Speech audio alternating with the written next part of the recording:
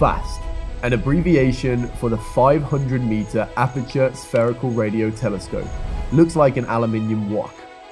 We're on our way up to have a sort of bird's eye view over FAST. It's located in Guizhou, a mountainous province in southwest China. It is the biggest in the world, and I'll show you right now.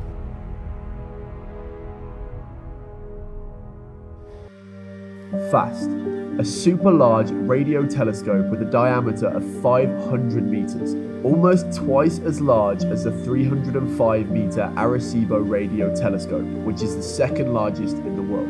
Its huge diameter means that it has a greater sensitivity to receive signals from outer space.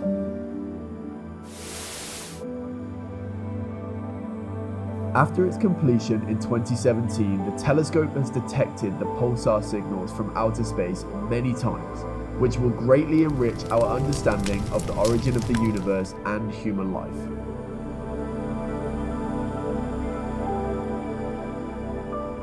So we just took a little bus, about 20 minutes up really high to be able to overlook the telescope, and oh my god, it's absolutely huge. You would have seen a picture that a security guy took of me up there. It's fascinating to look at something that huge. Infrastructure project that's been, you know, planned for years, and it's just there right in front of your eyes, and it's fascinating, especially as it's the biggest one in the world. The mountain area where FAST is located is about 140 kilometers away from Guiyang, almost free from the interference of human activity signals. The area has typical karst landforms, and the sunken limestone cave forms a natural sinkhole, which can support the astronomical equipment and save considerable human and financial resources. Thus, it is the perfect location for the radio telescope. The reason it was built in a valley as vast as this one is because the project is so damn heavy that they needed some natural support. To improve the flexibility of the telescope, Chinese scientists independently developed an automatic reflector which can adjust the cable net structure to enable FAST to automatically capture signals from outer space.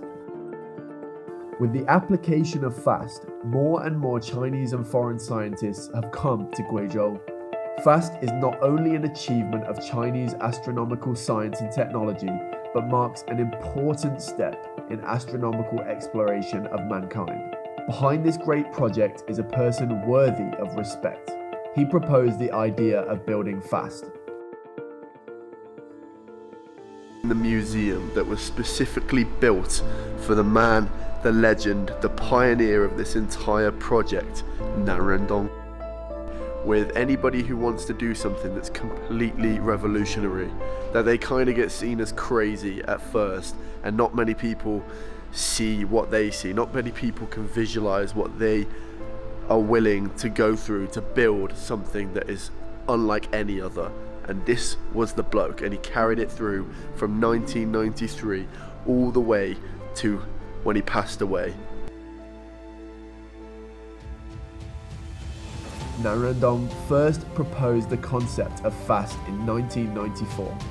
In the following 12 years, Nan and his team screened out 391 suitable hollows in the mountains of Guizhou. 我们对地形、地貌、工程、地质、水文、地质都做了多学科的探讨，我们选到了一个地球上独一无二的、最适合FAST建设的材质。 This trip to Guizhou not only offered me a splendid view of the massive telescope, but the legendary man behind it and his idea brought me the story of the scientist's initiative and vision of mankind's exploration of the universe into the future.